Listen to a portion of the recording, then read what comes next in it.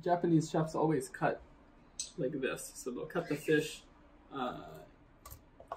usually starting at the tail, and with the small side towards you and the big side away. Mm-hmm. This is sort of the rule. So you would never cut the fish like this, the small side here and the big side towards you. It's sort of hard to slice. So it's sort of what they teach everybody in school, and what they teach you in restaurants is always to have the small part of the fish towards you and the big part away, and to cut from the tail. And for this side of the fish, you can see the fibers are arranged this way, right? If you see the little the lines coming up this way. Yep. In this case, when you slice, you're cutting with the fibers.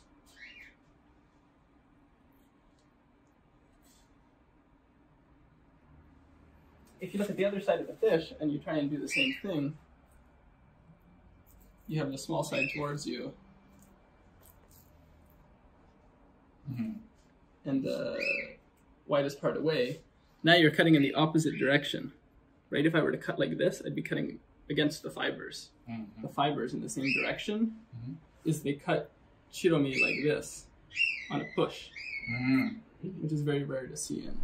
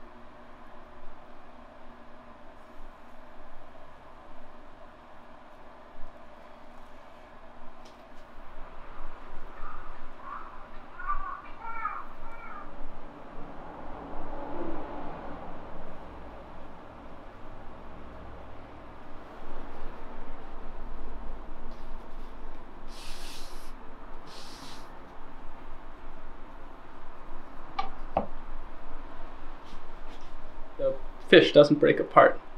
This is also because it's ikejime and it's very fresh. It's really, really strong actually. So it's very elastic. You can see how hard I'm pulling. It's not breaking. This is because it's cut with the fibers of the fish instead of against the grain. If you cut it against the grain, it sort of falls apart a little easier and it doesn't have as elastic texture. So if you cut the whole fish with the traditional hegizukuri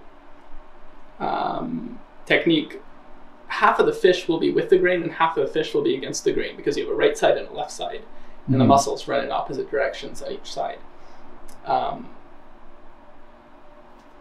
So that's the drawback of always using the pull cut, the hegizukuri technique. In order to have both sides of the fish be cut with the grain, you need to cut one half of the fish with hegizukuri and then the other on a push cut.